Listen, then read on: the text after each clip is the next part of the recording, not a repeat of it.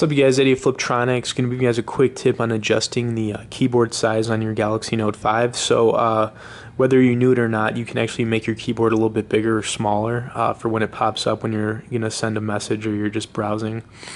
So what you want to do is go into the settings to do this. Then you want to scroll down to language and input. Then you want to click on Samsung keyboard, and then you want to scroll down to adjust keyboard size. So it's kind of cool. From in here you can pretty much drag it up and down to however you want it to be. That's pretty much the biggest you can make it, and then you can make it as small as that. You know, I found that I kind of prefer it a little bit smaller just because it kind of takes up a lot of the screen.